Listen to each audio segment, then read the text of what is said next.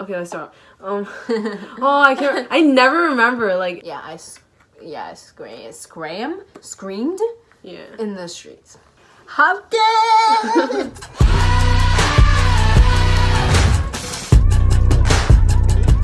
Hi guys. So today we're going to answer a few questions about our college application process because Jessica and I are both seniors in high school and we've gone through it. I just finished applying to everything yesterday, and she has gotten to a school and it's all done already. So we're gonna answer questions for you because I think it would help you if you're going to be senior next year, and then I don't know, it'd just be interesting to see how the process was for us. So the first question is, how many schools did you apply to? Me? I applied to 1. No, you didn't. You applied to... Oh, wait. No, I lied. I applied to, like, 4, actually. 4. Do you want to name them? Or?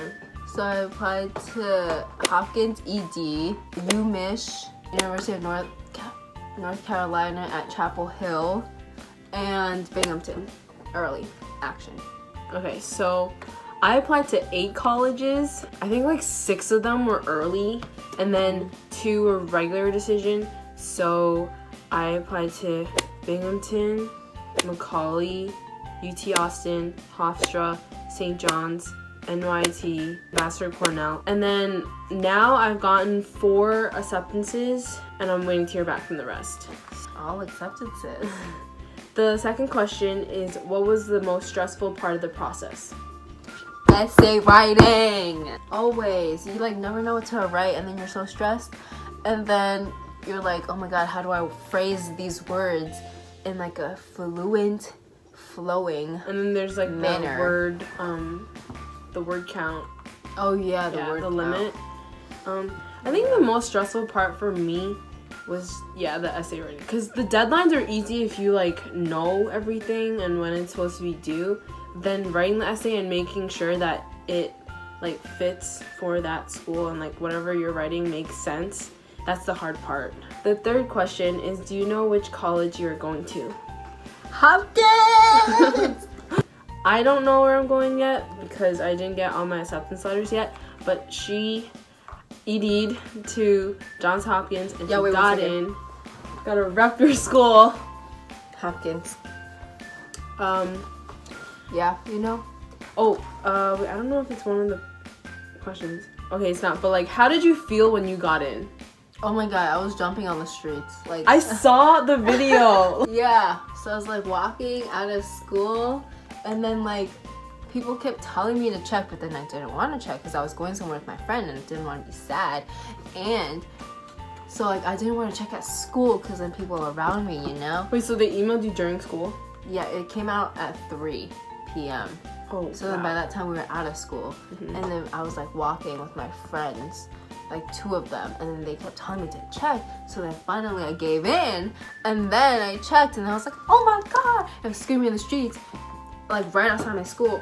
And then people were just like staring at me, but then I didn't care because I got into Hopkins. Well, Bing was my first one, so like that one I was gonna be excited no matter what because all my friends got into UBuff already, and then I was just like, oh my god, I'm not gonna get into college. And prior to like any acceptances, I actually thought that I wasn't gonna get into anything. Obviously you were.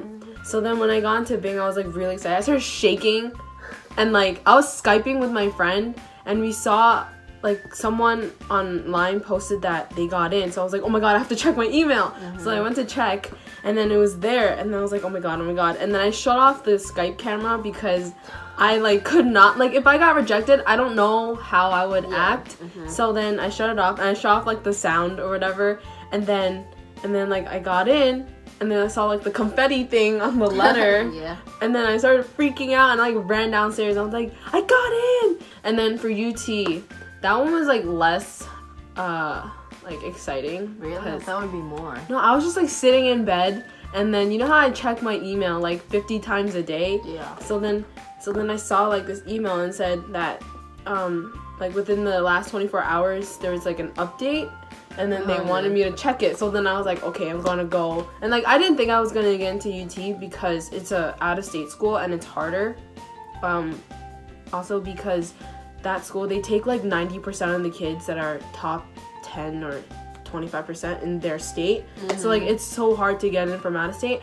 And then I was like, there's definitely no way I'm gonna get in. And then I clicked on it and I was like, congratulations, you're part of 2022. And I was like, what the heck? Like, what? And then I like ran downstairs and I told my mom, and then she was like, whoa. But like, I don't know if I'm gonna go there or not, just because it's like kind of far away. Yeah. Money. Yeah. The fourth question is, how early should I start my college application process? I mean, obviously you should start it early. When did you start? Okay, I started writing my Common App, which is like the main essay, probably end of the summer, because I was like, okay, I need to get this done before school starts, because I know that school is like going to be a lot of work, and I wanted to like get all my essays done, or like all my early essays done, but then I just didn't because I'm a procrastinator and I leave things for the last minute. But I like at least got a rough draft of my Common App done by the end of summer, so that's when I started. I think I started in the summer. Yeah, she's like very on top of her game. So I think I finished my Common App essay during the summer, like even before school started. And then for all my supplements, I opened a new document on Google Docs for like each one that I had to write. Yes. And then like put the prompt in, so I knew like how many I had to write, and then I could keep track with the deadlines. And then like you just start writing whenever you have time, and then if you read your essay again over like the couple of weeks later and you realize that like you don't like it or something, you just revise it, and then at least you're not like starting out blank with nothing. The next question is, how many teacher recommendation letters did you get, and from what subject teachers? I got 2, the general, like, because most schools only require 2, so you don't need more. And then you get one from your guidance counselor, so I got it from my physics teacher and my English teacher.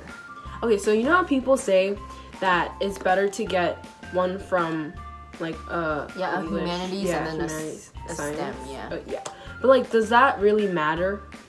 That's what my guidance recommended, so they could see like both sides of you, but I don't know. That's true. What most guidance recommends.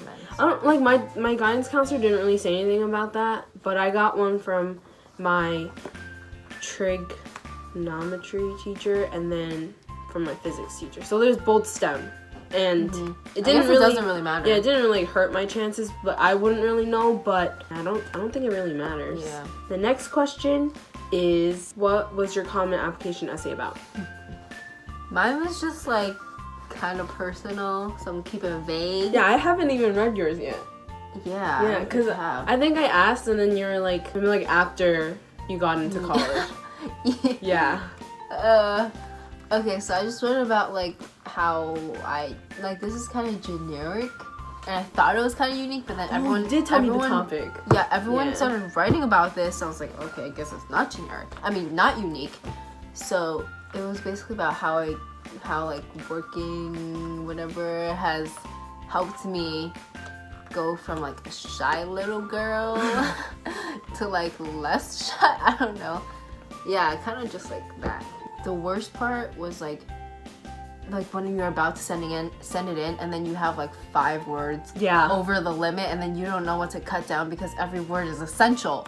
So then you just start deleting your thes. My essay was about a struggle that I had freshman year of high school with like school, and then how I overcame that. But like the little twist that I put on it is like I made it almost like a story, so it wasn't really an essay. And I thought that it would be smart to do that because admissions officers have to read like so many essays after like one after the other, and like if you're constantly writing in formal tone, and then like it just gets really boring. So I thought that if they read mine after reading someone's who was like really boring, then it would like catch their attention. Yeah, and also you should always try to like write a story with Common App, because the Common App is basically like a narrative. Yeah.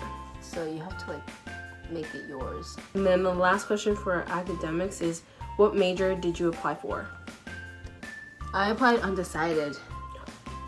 Really? Yeah, I applied undecided. I don't have a major. With a pre-med track, I'm guessing. Yeah. I think for me, I think I put like something for every single school. Like I didn't put undecided. Really? Yeah. I put undecided for like every school. Well, because my sister said that like even if you put something your first year like going in, you can always change it your second year. So like it's not like that big of a deal. But I think it's just like up to you. Like if you know what you want to do, then just apply for the major, and then if you happen to change your mind, then you can always change it later on. Opposite for me, my guidance told me to apply undecided to Hopkins because like everyone goes there for bio. So like if I put bio, that seems very generic. So undecided leaves them guessing, you know, like what is she gonna study? Who knows? But like also if you put bio, I think they would have compared you a lot more to like other kids that also put that. So like maybe that would have hurt your chances, or I don't really know. No regrets. No regrets. What movie is that from? I don't remember. I just remember this guy saying no regrets. I think it's from like We the Millers. Oh my god. Yeah, right? Yeah. Okay, so the next question is how many extracurricular activities did you participate in? I had track and cross country. Cross country represent. I did 2 like volunteering for kids, like teaching kids. Oh, I volunteered at a hospital. Senior council. Okay, so I did tennis team. Like I also put like yearbook and newspaper, but I don't know if that's considered. I put senior council. That was basically a class. Oh, okay. Okay, so I have those 3, and then I did volunteering at an EMT. I don't know, an internship over the summer. Oh, yeah. Yeah, and I think that's about it. The next question is, how many leadership positions did you have? I think I have like leadership. The only thing close to that is senior council, which is like student government. Okay, yeah, so that's leadership, right? Yeah. For me, it was being a head editor for yearbook and newspaper. Yeah, that's about it. Do you want to talk about your stats? I don't really want to talk about my stats. It's just stats don't matter. I mean, they do, but like it's not everything, you know? Yeah. What do you think is the most important part? Okay. So I was at this workshop at my school where the senior admissions person from U Chicago came, and he told me that the most important thing is GPA. Like grades. So I was like really shocked because I thought grades didn't matter that much. But then like he said that's like the most important thing. And then like even if you have a fire essay, like some girl had a fire essay, but then he was like her application is what we consider dead. So like you can't even fix it with an essay. Because her GPA was like really bad? Or like her grades. Yeah. So well, my that teacher totally contradicts what I said before about how stats don't matter. Well, but I just remember that. Like stats, I feel like everything matters in a way. Yeah. Yeah. I feel like your GPA matters a lot because they want to see that you've continually done well over the 4 years. And like, you know how people like they can cheat on their SAT and they can cheat on APs, or they can have someone write their essay for them. It's really hard to like cheat your way through all 4 years of high school. Yeah. Like with everything. So yeah. And also like if your grades aren't like that great, your essay can make up for it in some cases. It's all just like luck, to be honest. Yeah, it is luck. And honestly. like who reads and sees your file and stuff. I hope you guys enjoyed this video. If you did, give it a thumbs up. If it helped you, leave a comment down below telling us that it helped you.